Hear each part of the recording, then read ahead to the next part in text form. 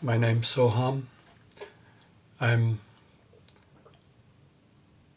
Choctaw Indian and Scottish.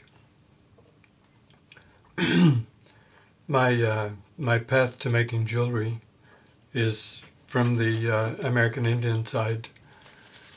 This was one of the first books I got. I was self-taught. I was originally a mechanic.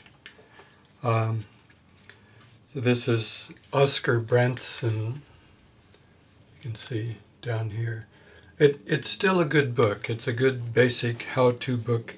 It's mostly about Navajo jewelry. This was the second book I bought, which is Tim McCrate's Complete Metalsmith. It's a really good beginner's book. And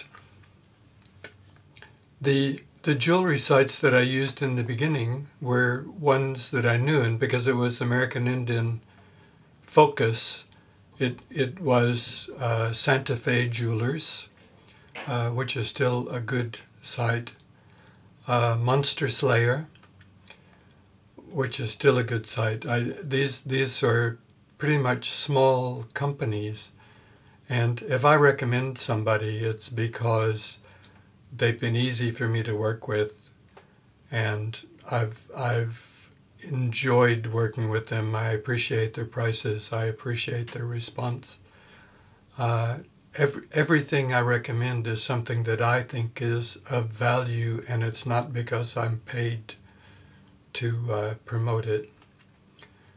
And the next people that I ran into were Rio Grande and Otto Fry. And I'm sure that there are other places in the world that are just as good. It's just that I don't know them. I recommend the people that I know.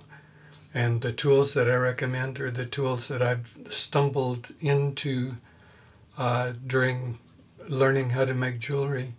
And if I think it's of value, then I pass it